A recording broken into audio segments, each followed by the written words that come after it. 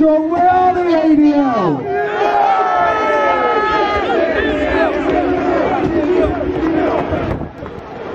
Now in the press and that is that we're often accused of being just out for a bit of a jolly up, a good day out. We come out in all the weathers, we get kettled, we get hit, we get beaten, we get arrested and everything else. I don't really call that a jolly up. We're here for a serious reason. We're here to stop this creeping Sharia being spread through the country.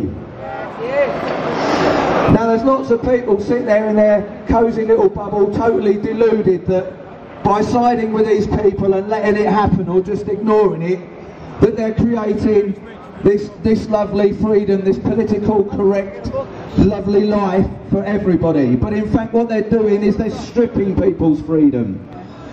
Because what comes at the end when Sharia comes in is everybody's freedom is taken away from them.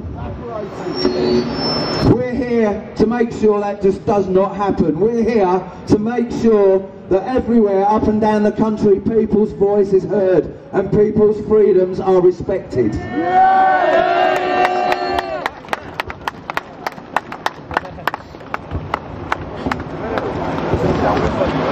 We're also here for those that can't speak for themselves. We're here for the victims of the child grooming.